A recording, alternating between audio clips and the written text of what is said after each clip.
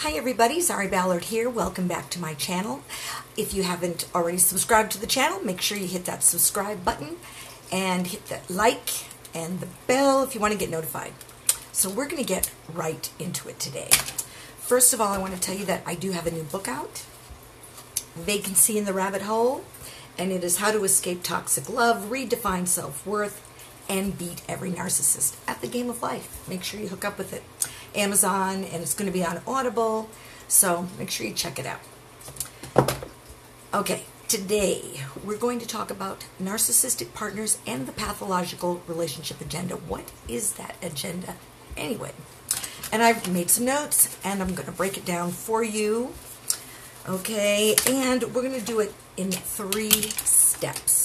What is a narcissist up to? What is his main agenda when he's making you crazy and sick and not feeling good and all that? You know, wanting to like pull your hair out and worse, you know. What is he doing? Okay, so we're going to tell you what he's doing. Number 1, it's all about what they can get away with. This is really important. You have to know this. Okay, it's all about what they can get away with. Meaning that they want to be able to do whatever they want, whenever they want, with whoever they want, at anyone's expense. And every time that you pick up the phone after a discard or after a silent treatment, every single time that you pick up the phone, you answer a text, even if the text says, fuck you, okay? Doesn't matter. He'll consider it a win. And you're just going to end up feeling bad that you got back into it. That's usually what everybody says when they call me. Oh, I feel bad. I shouldn't let myself do that. So everything is all about what they can get away with. Not only with you, with friends, with coworkers, with family. It gives them a thrill. It makes them feel good. They want to do bad things to you, so you will accept that text or unblock them. Okay, or suddenly be following them on social media after being strong for a little while. That's considered a win, and they're willing to wait for that. So, number 2, they know right from wrong. They just don't give a shit. You need to understand that as well. So when you think, well, I couldn't possibly know that he was doing that. Maybe he doesn't understand that he hurt me. Oh yeah, he does. He understands all too well, and that's why he did it. It's all about crossing the personal boundaries. It's not right to cross somebody's personal boundaries. And if you've been with someone long enough, then you know what those personal boundaries are. And what the narc does in the very beginning, during the love bombing stage, while he's wooing you and while he's creating what I call the soulmate effect, okay, which they know how to do so good. While he's doing all that, he's paying attention to what could possibly be your personal boundaries. And he's very smart. He listens. He understands what your personal boundaries are. And he will hold them in the back of his mind so he can cross them. I usually say that as the relationship progresses, they have a secret bag, it's an emergency personal boundaries bag, where they just reach in and pull out one that you just didn't even know you even had, which is what my ex used to do to me. Every time I thought that he couldn't possibly top him doing what he did to hurt me this time, he would the next time. Every single time he topped it. And every single time I was as inconsolable as the first time, because I didn't get it. It's what they do. Okay, they know right from wrong. It doesn't matter whether they say they're sorry, and they will grovel. Some will grovel. Others will just give you the silent treatment. But they know right from wrong, and they just don't care. Number 3, managing down your expectations. This is part of the agenda. It's probably the most important one. Of course, you always start the relationship with high standards. You kind of throw that out there. That's what the narcissist, he or she, that's kind of what they expect you to expect.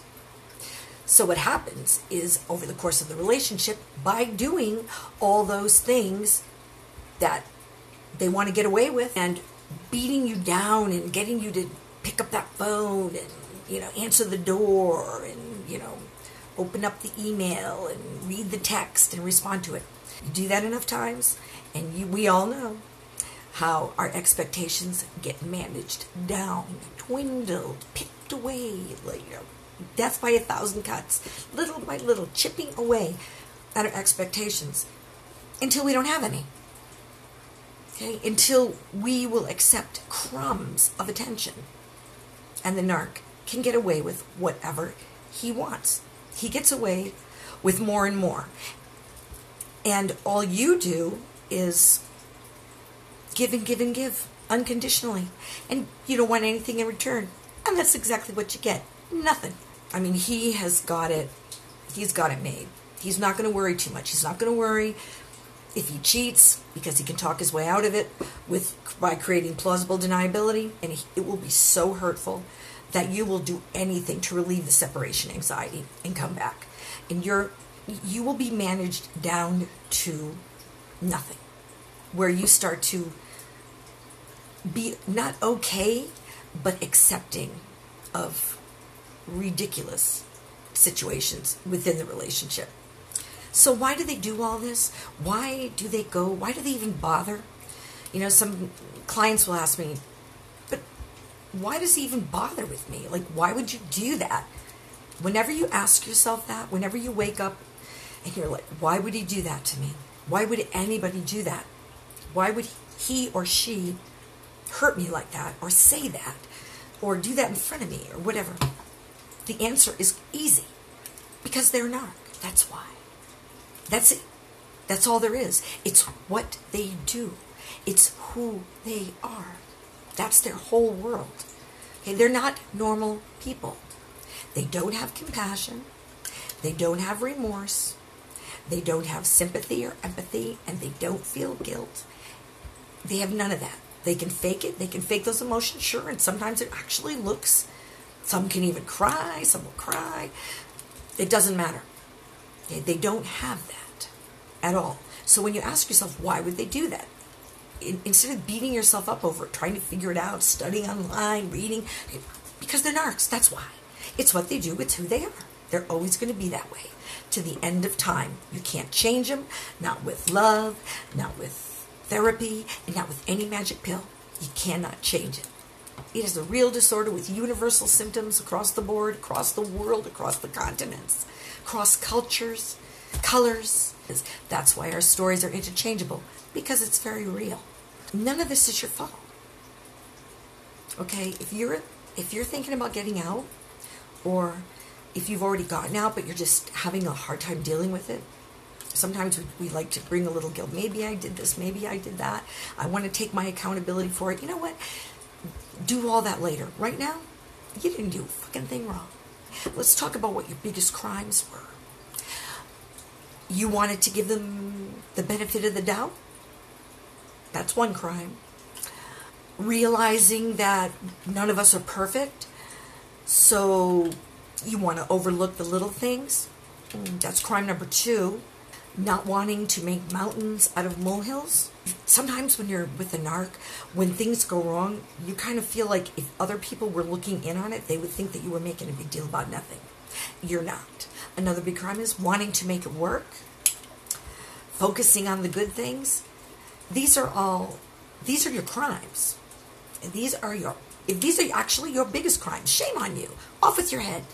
Think about it. Those are really your biggest crimes. When you're with the narc, the crimes that you commit, the crimes that you are always getting punished for, are actually, to your credit, really, mostly good human qualities.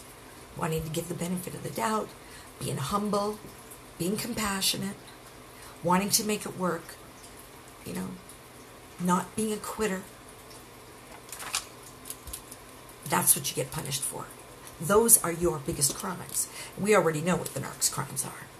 So the agenda is to pretty much destroy it. To get you eventually to Q status, where, you fall on the totem pole. Most of the time, if you've been with them long enough or whatever, you'll be at the top as the fallback girl, which, by the way, it doesn't mean that you're the favorite. It just means that you're the easiest. And he knows exactly what to do to get under your skin. He knows exactly what to do to hurt your feelings. He knows how to intimidate you. He knows how he's trained you to be quiet. And he's got you in your compartment. And that's, of course, back to that again.